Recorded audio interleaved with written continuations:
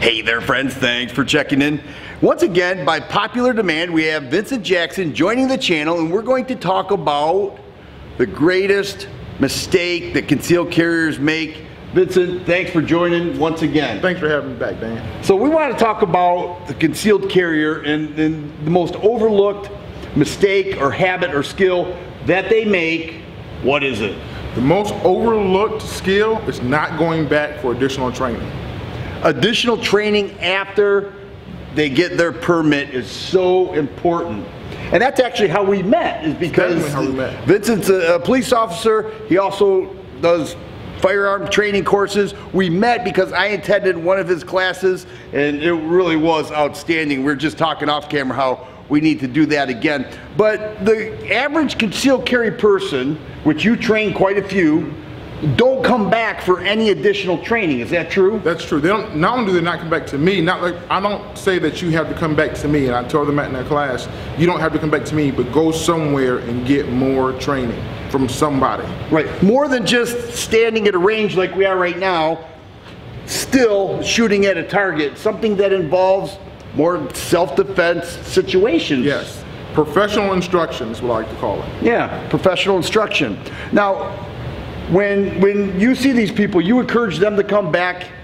How many would you say out of 10 actually go acquire additional training? One out of 10. So 10% of people go back for additional training. Whether I see them or I talk to them and they say they went somewhere else. So this is by far the most overlooked concealed carry habit there is not getting that additional training. One of the things I found is that people they get their permit, they are so consumed with the gun, how they carry it, the holster, spare mag, and that's all good and that's all important, but that's not even nearly important as additional training after the permit. I saw a post online actually once, and it says most people don't need a $2,000 gun. They need a $300 gun and $1,700 worth of training.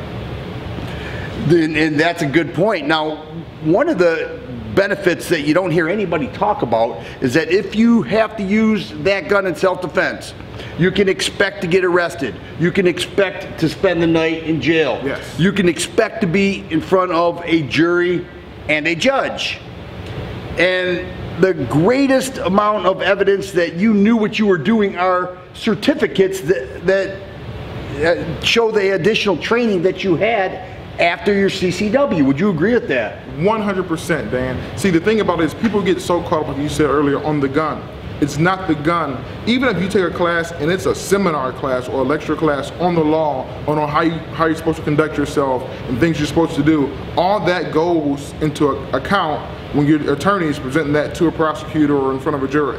That looks better for you.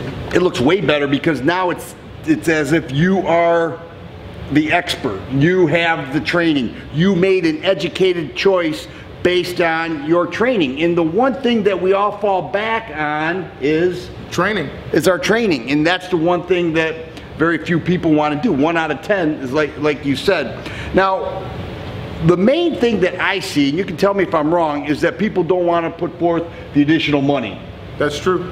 Okay. That's true. And we all have bills to pay, and that's totally understandable, you know, that we want to put our money in where we need to.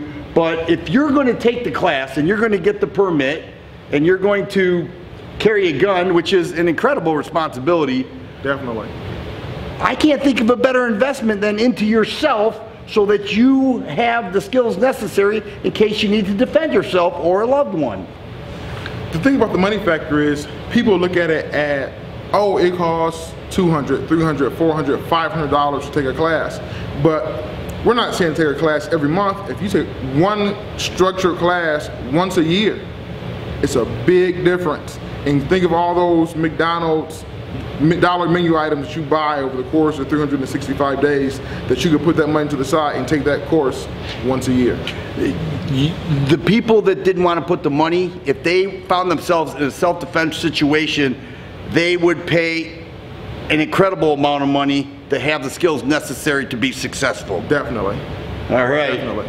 So any last words for the people out there who maybe have their permit and thinking, yeah, I heard I should do this, but I haven't yet? what would you tell them? If you're waiting to get your training, don't wait any longer. Summertime's here. Go out, get the training. I agree 100%. It's overlooked, and that needs to change. Hey, thanks for joining once again. Always a pleasure. I like making videos with this guy and sharing the good information that you always have. Appreciate it. I appreciate you watching, and you guys be safe.